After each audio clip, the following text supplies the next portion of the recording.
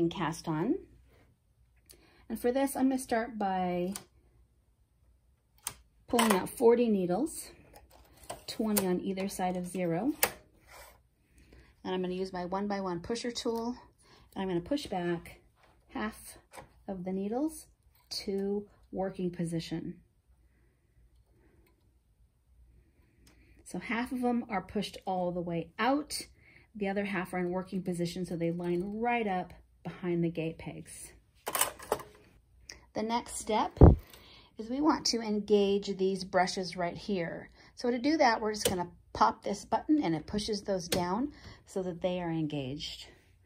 Let's take our yarn, open up our feeder, place the yarn into the feeder. And now with this yarn tail that's coming out below the feeder, we are going to place it across the needles that are pushed all the way out. And I'm going to hold it with my opposite hand to give it some tension as we knit all the way across. Now I'm going to place my finger up against those stitches and pull the needles all the way out.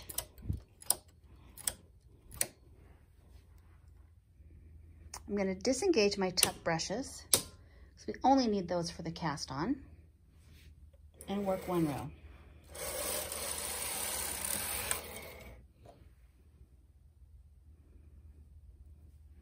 Now let's do this again where I place my finger on the stitches, pull it all the way out,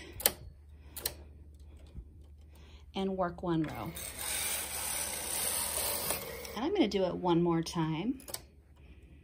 This just ensures that all these stitches get knit.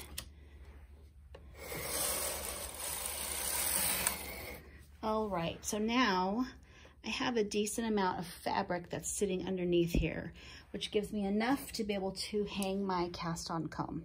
So I'm going to angle that towards my work, place it in the center, and put these teeth right onto the work. I'm going to hang one claw weight right in the center, which will be enough weight. And now I can just start knitting.